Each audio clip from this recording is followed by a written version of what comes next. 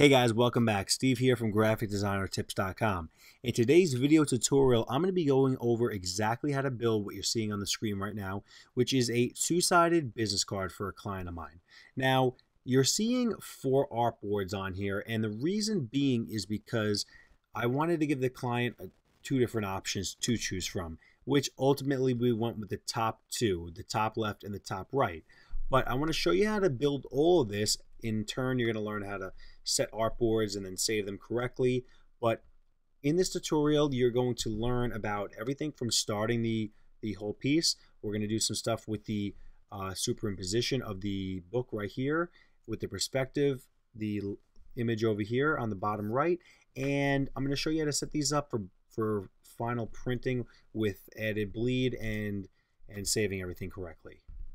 All right, so we're going to start off in Adobe Photoshop CC 2014, and we're going to do a couple things to the images in here first to prepare them for Adobe Illustrator. So the very first thing we're going to do with this image is we're going to come up to Image Mode, and we're going to change that to CMYK Color.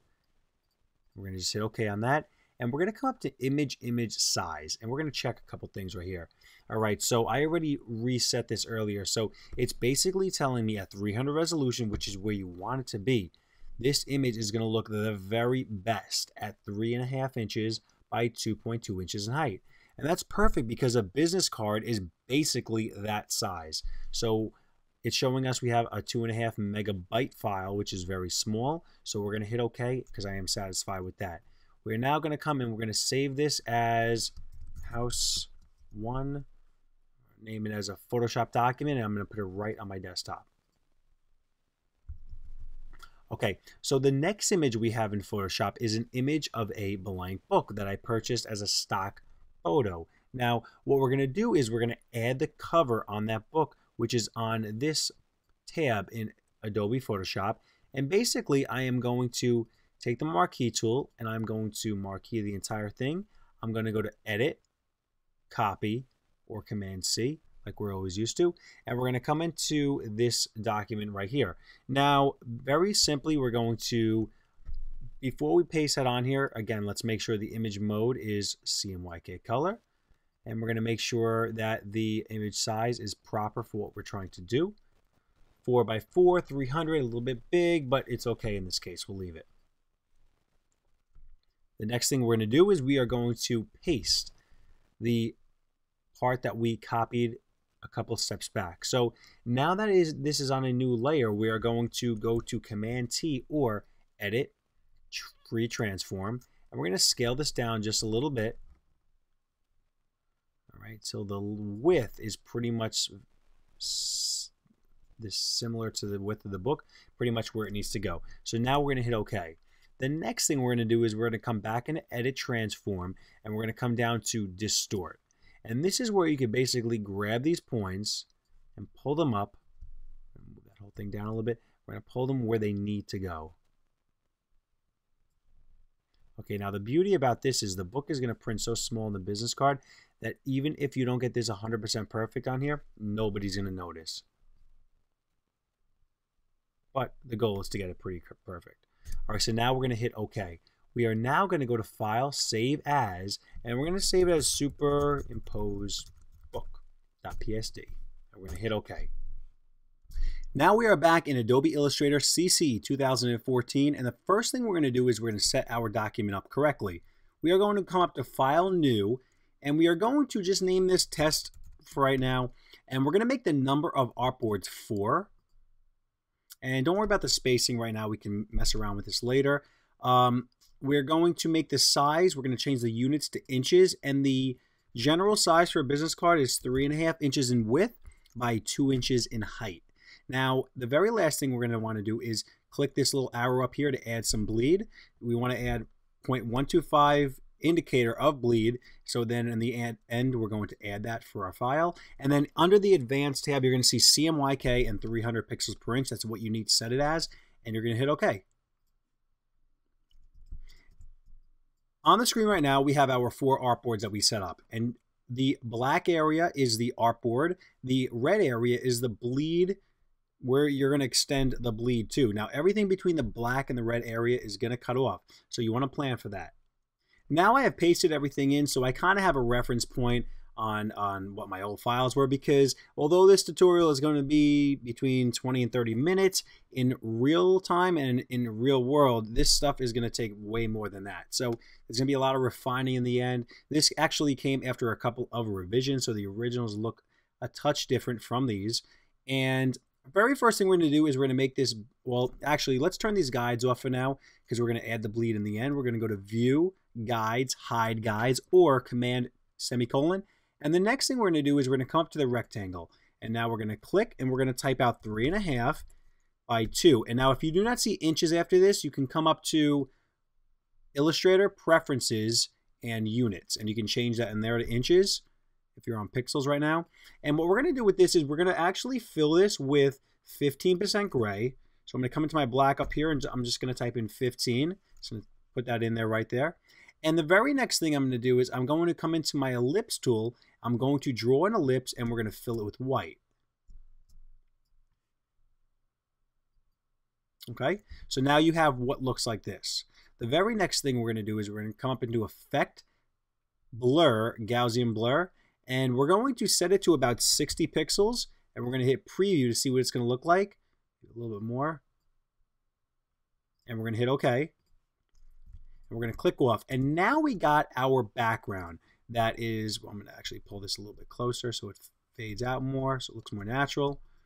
Okay, cool. So that is going to be the background. It's going to have that soft feel that, you know, it kind of plays tricks with your eyes if it's a solid color or not, but it just looks very nice nonetheless. But what you next want to do is, let's see, did we do that here? Okay, cool. All right, I'm going to group this. So select both of those and hit Command G. All right, now we're going to hit Option click and we're going to hold Shift while we shift it over. And the same thing with this. Now the one on the bottom right does not have that, and that's okay because the image took up most of that. What we're now going to do is we are going to take the logo right here. This is the finalized logo that I designed for the client. So obviously I'm following the color scheme of the blue, the blue to dark blue, and the consulting group is in that gray. So then we, use obviously gray in our text over here, which we're about to get to. So we're going to put the logo right here. We're going to come up to Object, Arrange, Bring to Front. Now, if it helps out at all, come into your layers and create a new layer. I don't use layers rarely, and I say this in every tutorial because I learned to unlock and lock elements using the keyboard command shortcuts. It's much easier. Command 2 and then Shift Command 2 is to unlock all. So what you want to do is you want to select all these right now. We're going to move them to that layer, the layer we just created, and we're going to actually now pull that layer to the back. We're going to rename it Background. And we're going to now lock it so we can't mess around with that gray accidentally. Now that we have our logo on top of the background, what we're going to do is we're going to come up to our reference point right here. That we're going to make sure it's in the middle, the reference point, and on the X value, basically the X goes across the horizontal way. So you need to take 3.5 and divide it by 2, which is in half, which is 1.75.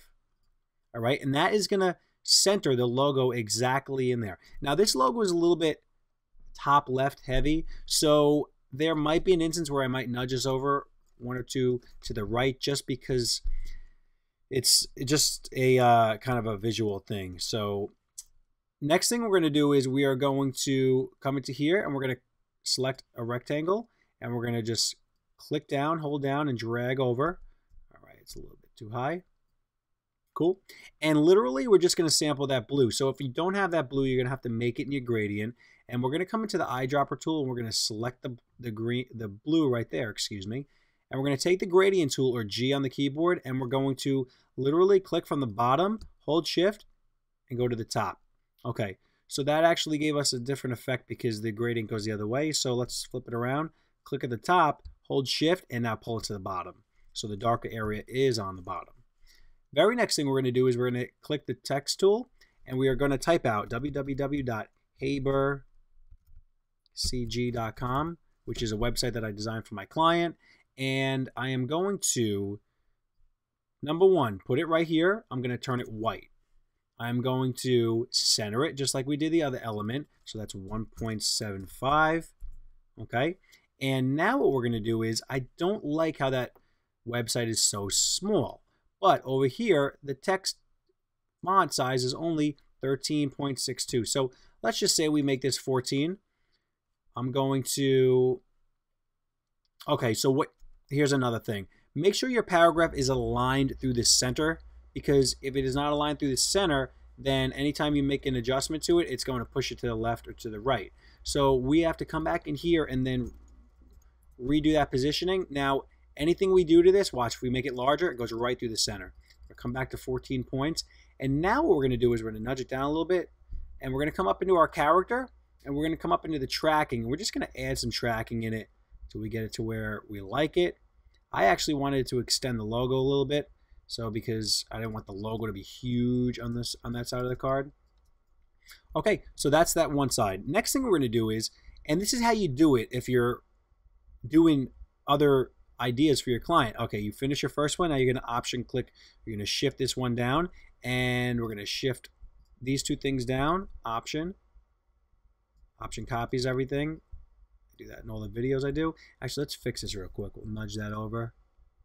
Click on the line segment, A on the keyboard. And we're going to change that to real estate donations and hit escape. Okay, so now we have our two fronts, and I can get rid of them over here. Actually, excuse me, you know what? I just realized something.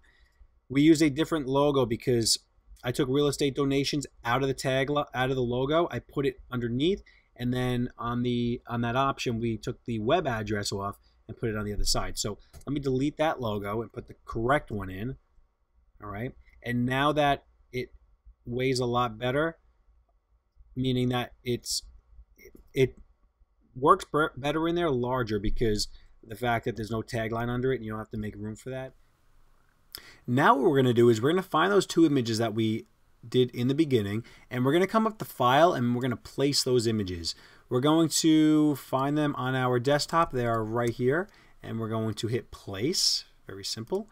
We're going to have 1 and 2 go right there. All right, so the very next thing that we are going to do is we are going to shrink this right here. We're going to hold Shift while we do this. All right, till it gets into where we want it to be.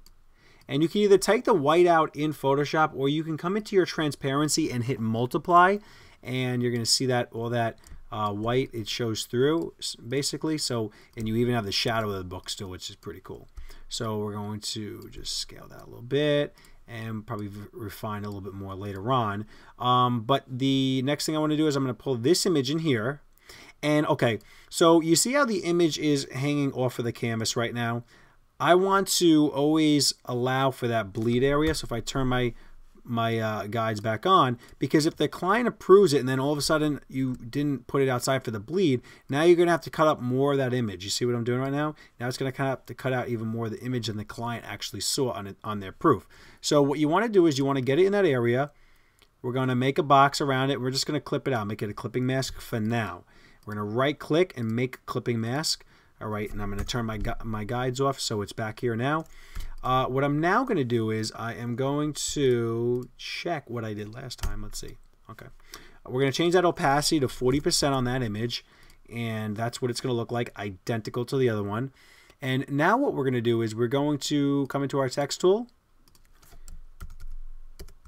Dennis Haber. We're going to hit escape on this. We're going to hit character. And we're going to now take the tracking off. We're going to set it to 0. And we're going to change this font to Trahin Pro. So funny, my last 3 tutorials I've had this font in it.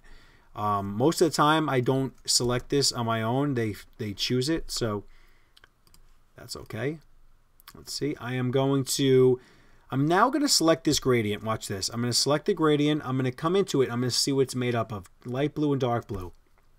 I'm going to take that light blue, right? Well, not really light, but lighter. I'm going to drag it into my swatches. I'm going to take that dark blue, drag it into my swatches, so now I can use them.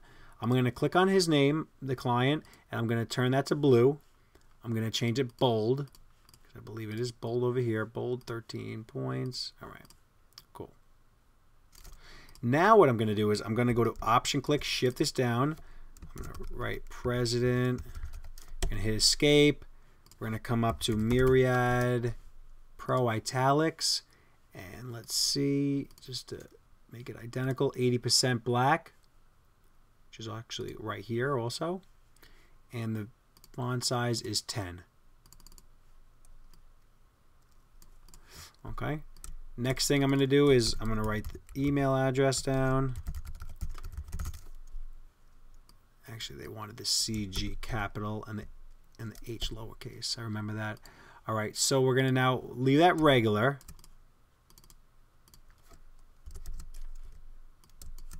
Left justify all these text boxes too. Left justify, and then hit the align horizontal align left tool to align everything. Cool. Next thing we're going to do is we're going to come up into our line segment tool. We're going to make a line. We're not going to make it have it go past that word.com, and we're going to, I'm just going to sample it. What I did, it was a stroke of 0.5 point, and it was actually that blue again. And next thing we're going to do is I like to just keep copying text boxes. It saves, a lot of time. I'm actually going to make one of these, so I'm going to bold this. I'm going to make it blue. I'm going to make it, let's see, how many points is that going to be? 12 point, 12 point, 12 point. All right, cool. I'm going to copy that over, and we're going to type out 516-822-1020. We're going to hit escape. We're going to now change that to regular, and we're going to change that to that 80% gray, just like the ones above. We're now going to select those two, and we're going to option click shift, option click shift. Now, if you're wondering, oh, well, you're saying to yourself, well, how do you know those are perfectly spaced apart? I know they're perfectly spaced apart because if they're not, I'm going to refine a little bit and pull it up. But if they are, you'll be able to tell by literally just your eye. Over time on this stuff. So I'm going to, what is it, facts, and which am I looking at? Oh, PCF. I'm not even going to worry about changing the other numbers, so you get the gist. All right, option click, shift that line. We're going to copy it again. It's a nice little thing to break up the area. And I'm just going to copy this over because it's a text box. And I purposely put Suite 20 going to here because if I didn't, it'd be a huge error, just kind of a hole right there. Plus, it needed to be Suite 20 because that's the actual address. If I start to increase the book size, which will work actually in this case, but I don't want my stuff too close to the edge, so I'm going to move that a little bit. And very, very simply, I am going to select all this stuff. Actually, don't forget the P, C, and F. And I'm going to option click. I'm going to shift it down. So look how quickly I just made another version of this address card. Excuse me. I'm going to hit escape now, and let's see, what did I do in here? I may have cheated a little bit. I don't squeeze text often, but sometimes you got to either squeeze text, which is a big no-no, or you're going to take the tracking out. So you know what, let me back up. I don't want to squeeze that, teach you bad things. We're going to take the tracking and we're going to make that minus 25. Okay? Let's make sure that's in the front. I actually think I left that black. Okay, I left it black because it was getting lost right there, so 100% black. And I'm literally just going to copy this web address over. And to be safe, you can copy all this stuff except for the image. You would click the image and hit Command 2 to lock it. Select all this stuff and left justify. Oh, okay. All right, so these are all separate, so you need to select these, hit Command G to group them, select all the elements, hit left alignment, not left justify, and let's see. And now we have our pieces. So what we're going to do is we're going to come up into the background again. We're going to unlock that because we're ready to get going on this thing and save it for print. We are going to click 1, 2, the circles in the middle, 3, and we're going to hit literally Command 2 because we don't want to select them accidentally in this process right now. We're going to select, okay, we are going to, all right, so you know what, forget it. Unlock everything. So go to Object, Unlock All, and let's start again. We're going to select the book. We're going to hit Command 2. We're going to lock it. We're going to select this circle, lock it, lock it, lock it. Okay. The reason this is happening is because I grouped the whole entire back. So let's see if I do this. Okay. We need to right click and ungroup all three of these. 1, 2, 3, and now it's going to work. We're going to select the book, Command 2. We're going to select 1, hold Shift, 2, 3, and then Command 2 to lock. Now we got our background, and we're able to select it. So hit A on your keyboard and hover over both of these points, and with your guides on, which I just did with Command semicolon, or if you were paying attention earlier, View Guides, you could show the guides if they're hidden. We're going to nudge this over till it hits that red line. Okay, you can go over that red line if you'd like. No need to in this case though. Same thing with the top. Same thing with the left. And you know what I'm going to do here just to save some time? I just unlocked everything, Shift Command 2. We're going to delete this, this, this, and this.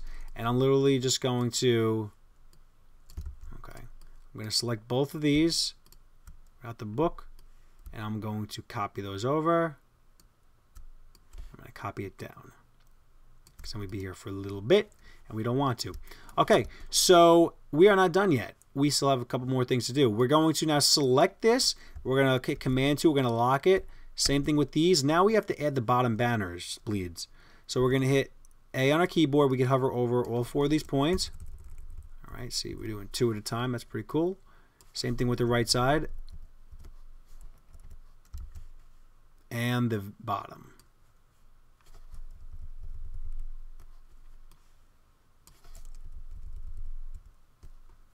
Lastly, we're going to open up this image. We're going to literally click on the line segment with the direct selection, the white tool, or hitting A on the keyboard to get it.